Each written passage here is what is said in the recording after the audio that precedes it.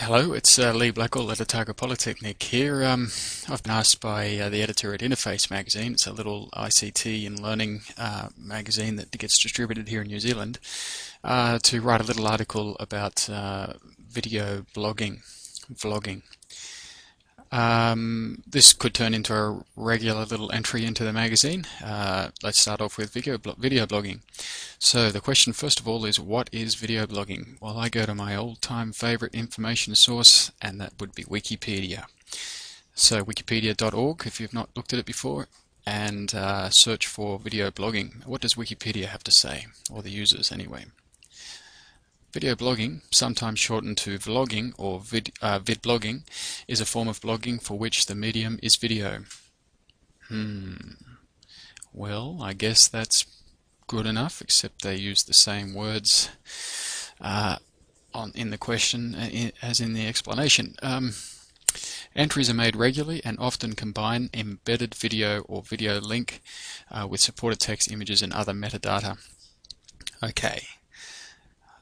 I don't know if I could say write something better, but I could probably say something better. A video blog is a website that's regularly updated with new posts, and those new posts, their primary medium is video.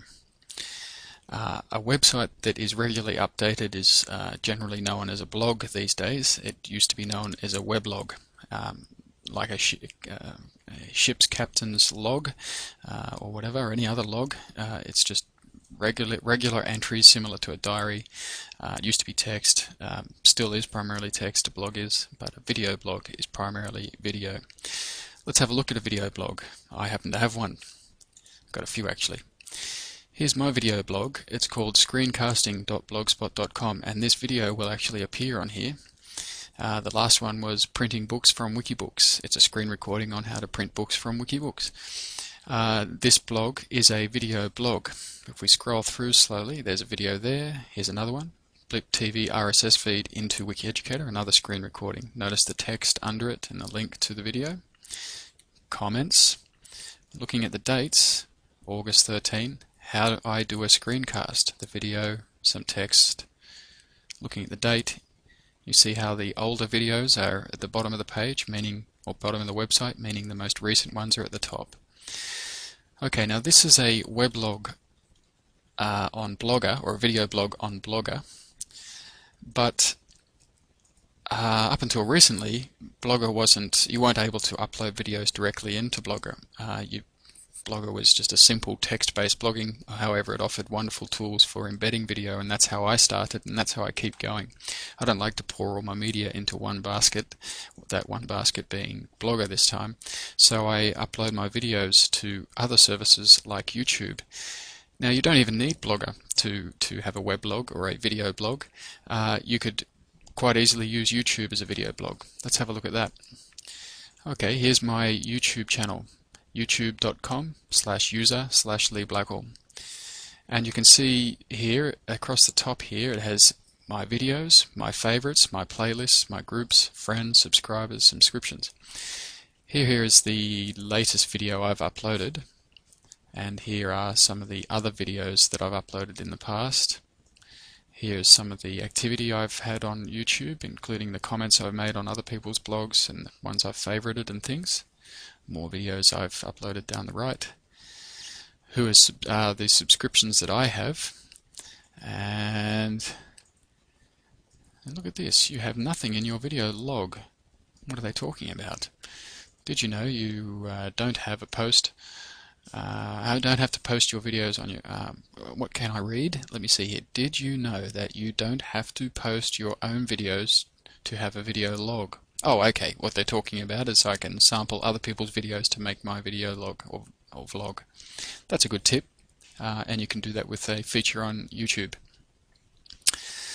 And here are my favorites, and in a way my favorites here is a type of vlogging using other people's videos. And people who have subscribed to my YouTube vlog, people who have friended me in my YouTube blog, and comments on some of my videos. Okay, that's a pretty comprehensive look at the features on YouTube that you can use to create a vlog. Simply create an account on YouTube, start uploading, and the rest is fairly automatic in this field. You can customize this page, but the rest is pretty automatic. A very easy way to do it. I, however, put my screen recordings to blip.tv. So here we are at blip.tv, a competitor, I suppose, to YouTube. It has a number of features unique from YouTube. We're looking at leeblackall.blip.tv. Forget the rest there. That will get you to my video blog on Blip TV. Again, we're looking at the latest video I've uploaded to Blip TV, and down the right we can scroll through all of the videos I've uploaded.